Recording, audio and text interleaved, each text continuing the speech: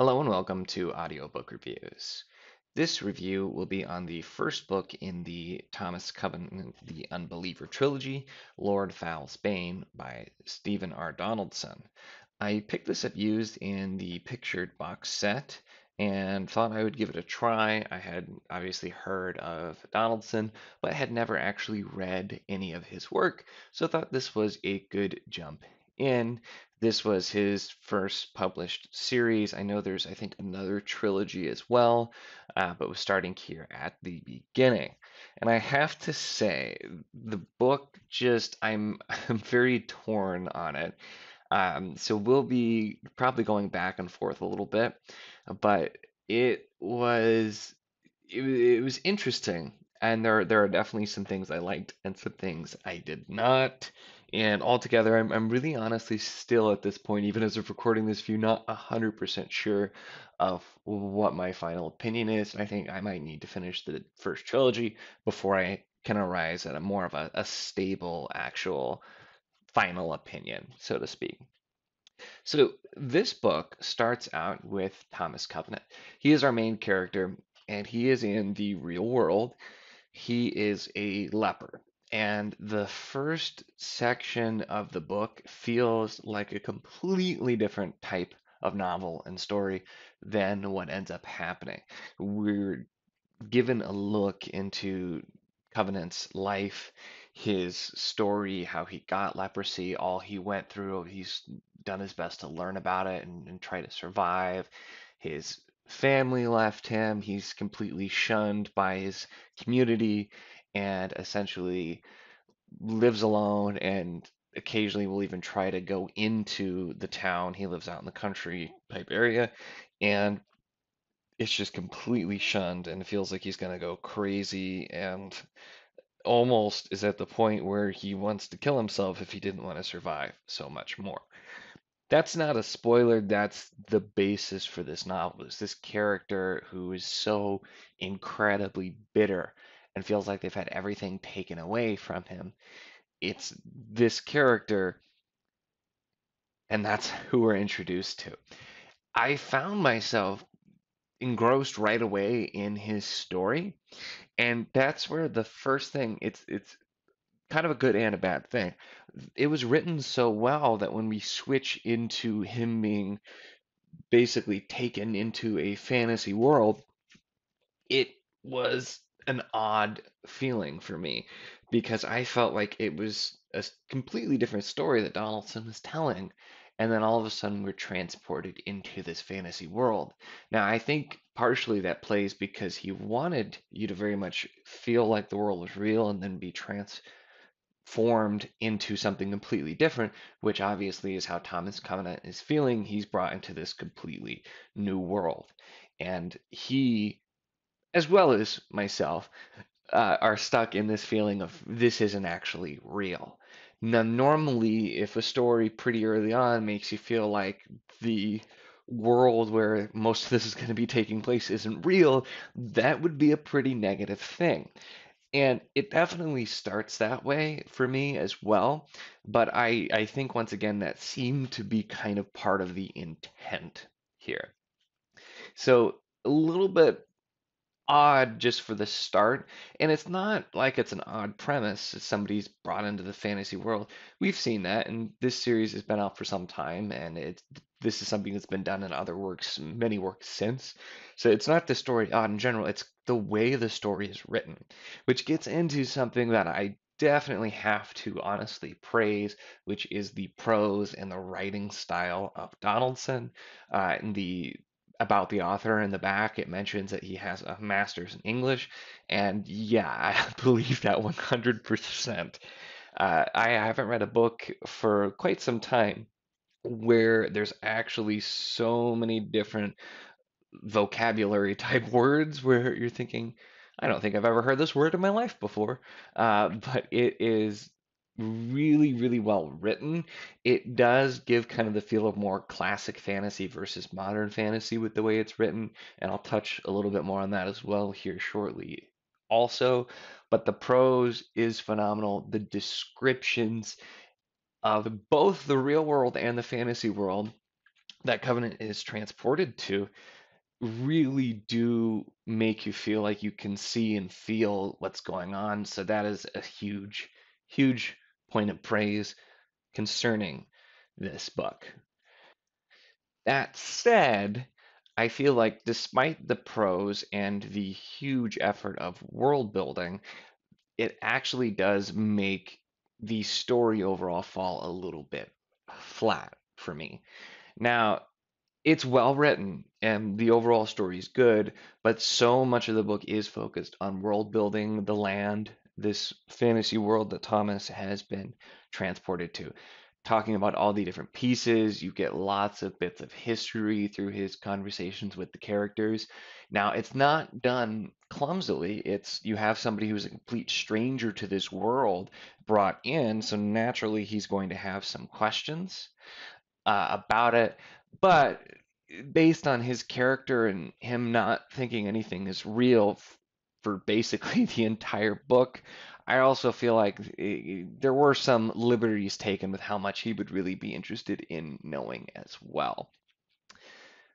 That now, all of that said, I am going to get in a little bit to spoilers of the book at this point, and this is going to be a little bit different than normal because I'm going to actually basically give my version of what I thought this book was going to be, and noting that this opinion very well may be too early because of the fact that I have not finished anything other than this book in the first trilogy. But knowing that there are two more books and there's another trilogy afterwards, I still feel like I'm going to come out this way. So at this point, I will be getting into some spoilers because I'm going to talk about some parallels that I noticed and my thoughts in general. So this is going to be a little bit different. It will spoil some pieces, but I'm not going to be digging in super deep to the plot that happened. I'm going to be digging deep into the plot that I felt like was going to happen or even maybe should have happened. So we have Thomas Covenant. I talked about the general kind of dichotomy between the two stories. It does feel like two very distinct stories. The writing style is very good, but the writing style of this real world person dealing with leprosy, completely bitter, hates the world, doesn't think they'll ever be able to feel any sort of happiness again. Them in a fantasy world, they're put into a completely different role. The stories are very different. To me, the strength of the first chunk of the book going over that, I think should have been explored more, actually.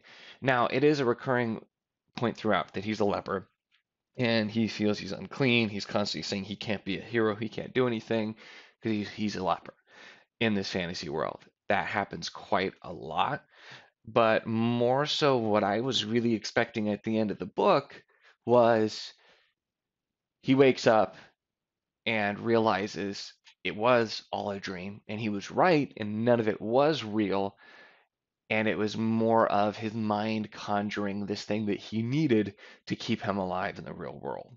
So with what happens, he goes into town to pay his phone bill. It's his last kind of rebellion against being shunned, and he finds out, like some of his other bills, it's already been paid because the people are basically just trying to make sure he has no reason to come into the town. He ends up talking to this kind of homeless vagabond type character who brings up a question of philosophy and asks if a person is in a world that they don't believe is real and they choose not to act or to act, are they a coward or not, essentially? And I'm very much paraphrasing here, but brings up this ethical philosophy question saying if somebody doesn't believe what around them is real, if they don't act, they don't try to help, are they being a coward or not? Because they don't think it's real. That coupled with the start of this book made me think that was really what was going to be explored. And it was to an extent. Thomas Covenant, the whole time, does not really believe that it's real until pretty much the very end. He kind of finally has the moment where he does believe that it may be real, but for the most part, he's convinced that if he accepts it, he will go insane and basically die. He'll be here forever because if he agrees that it's real, that's what he sees happening. And he kind of at the end of the story does admit it's real. And even the fade out, everything around him, the land becomes more solid, and it's him that's fading away, implying that it was real, but he's fading away back to his own world, not the world around him fading because it wasn't real to begin with. He, after talking to the vagabond, he walks and a police car is coming and he thinks it's going to hit him and he falls over, hits his head. And that sets up at the very end of the book. He wakes up, he's apparently been unconscious for a few hours, and he's still thinking about what happened at the end of the book.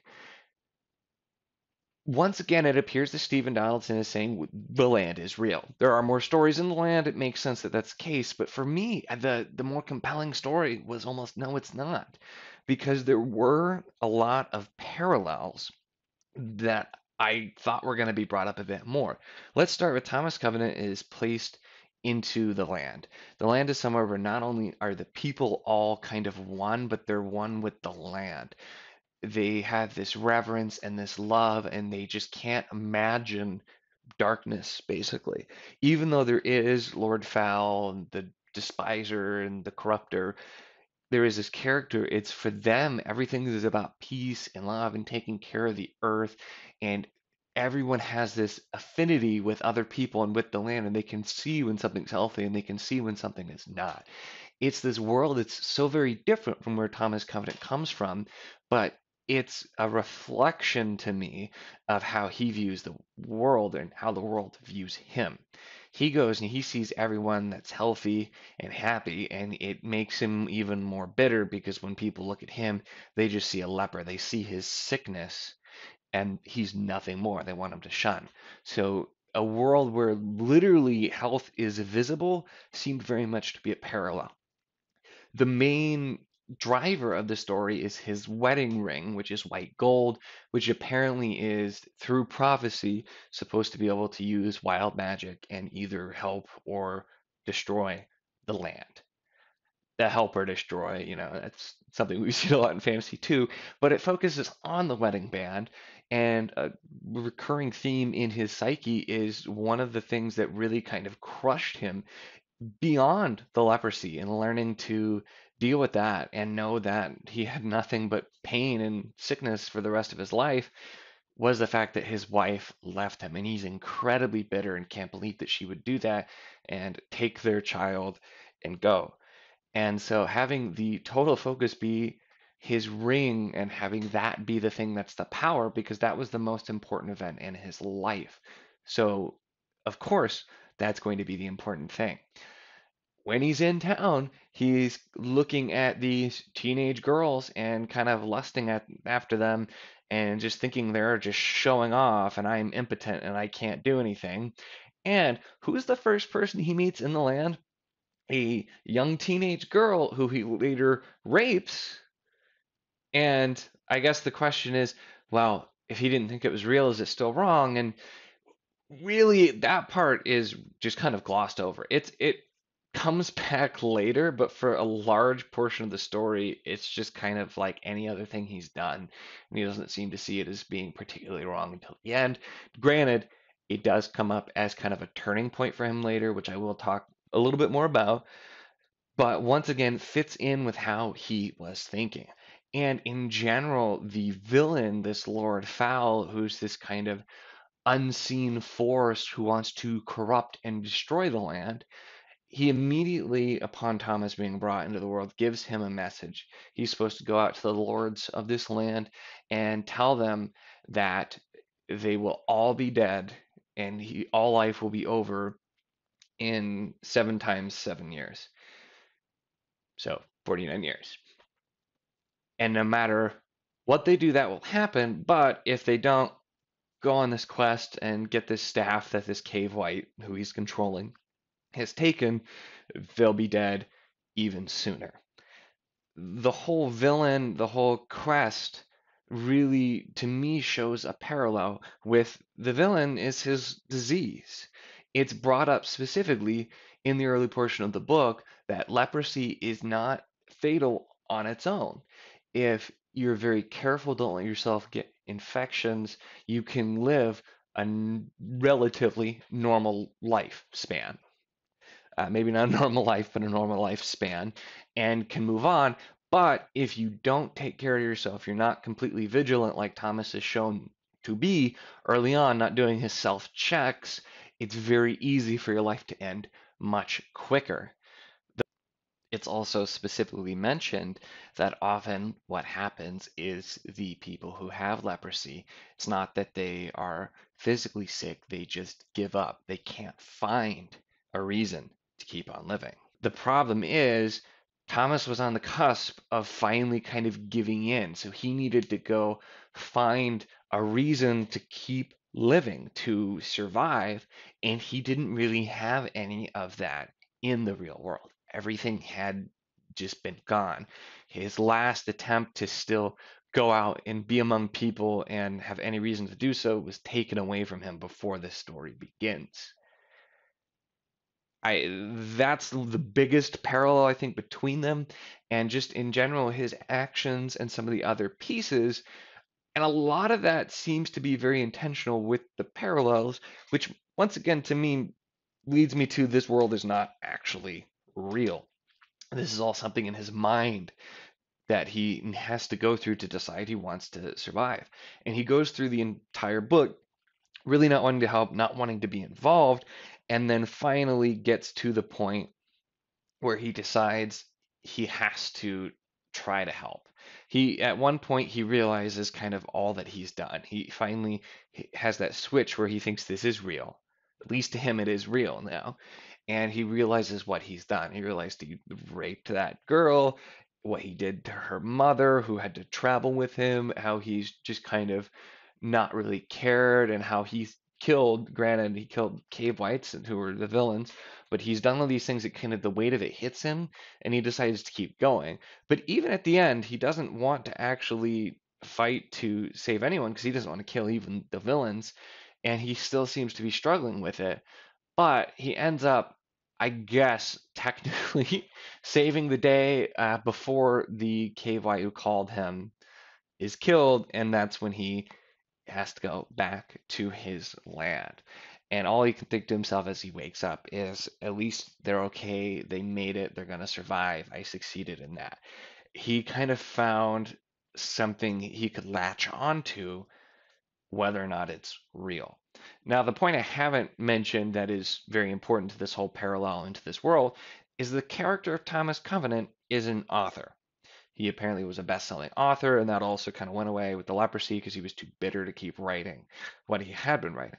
Now, we're not told what kind of author he is, but I think we can figure out that he was a fantasy author, and he is writing these positive fantasy stories with heroes. And not only is that why he's able to imagine in his head such a huge world of fantasy, but it's also why he rails so hard against being a hero because he doesn't believe in heroes anymore. That is my take, and I was waiting for something more to be said of that the entire book, and it didn't really happen. The ending seems kind of abrupt, and like I said, the only thing I could think is you're supposed to realize the world was real. He did wake up, he was unconscious, but the world is real. What he did was real, and I just don't feel like that's what should have been. Considering there are going to be more books, and they're going to be, I'm assuming he's going to go back to the land some way or another. I gather that that is the premise we're leaving. But the final piece I was waiting, and they didn't bring this up, so this probably plays once again to it being real.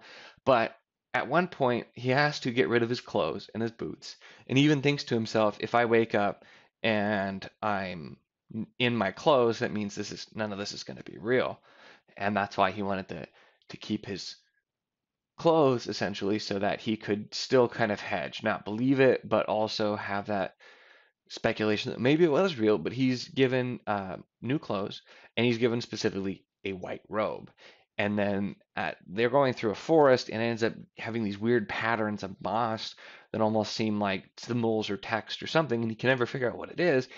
I was waiting for he wakes up in a hospital wearing the gown that's like white with like patterns of green or something, and it wasn't mentioned, but that was what I was waiting to. Just once again, pulling into the fact that it's not real.